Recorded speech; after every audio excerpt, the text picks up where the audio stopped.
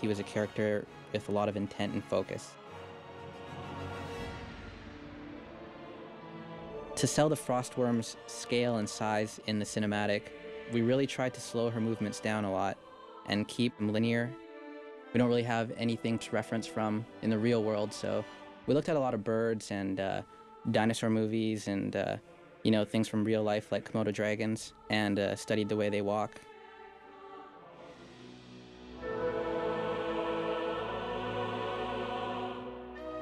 We knew that animating a whole undead army would be quite challenging. How we decided to tackle this problem was we started off by animating about a dozen different animations.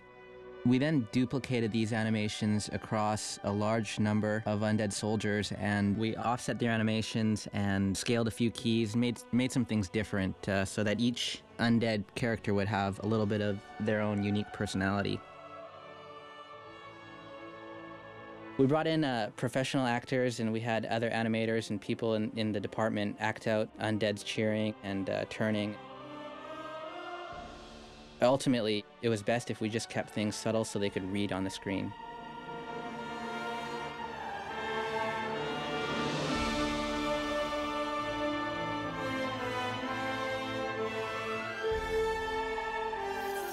My name is Xinshan. I'm the lead finisher for the World of Warcraft, the Wrath of Lich King.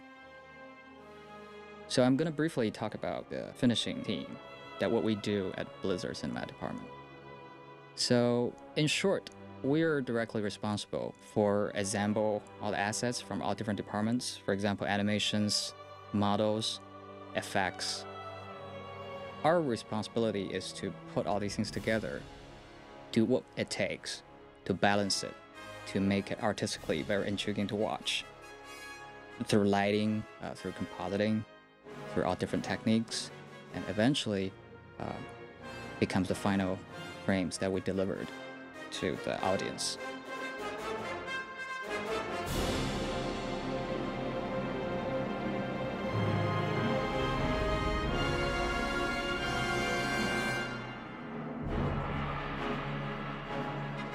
So in terms of the effects for the dragon, we know from the beginning the effects for the dragon will be probably one of the most daunting and exciting effects that we'll ever created for the whole piece. The director and the 2D concept artist first sit down and do a lot of 2D concept work, try to mock up the look of the effects and the dragon. Then, once that's done and approved, we give that concept to the effects team, and they will basically try to reproduce that look in the 3D world, but in motion. And the effects team did all sorts of tests working with millions of particles to try to make the dragon effects looks as exciting as possible.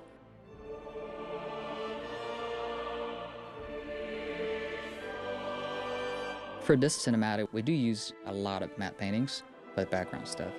The reason for that is basically due to the limited time and human resource we have, and the skill and the complexity of the whole 3D set. Practically, it's almost impossible to really build the whole set to the level of details we require here. Instead, what we do is we build a rough 3D set. We call it proxy environment models. And then we do 3D projections. It's based on the force perspective, optical illusion that human eyes have. The limitation for that is it only works from a specific camera angle.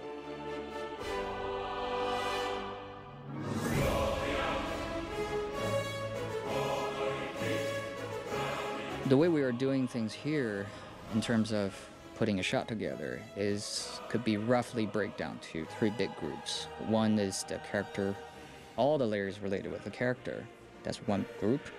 And then there will be environment, any matte paintings or 3D set pieces, and also the effects group, which include anything effects related, obviously, hairs, furs, breath, smokes, anything you can think of, particle effects, snows.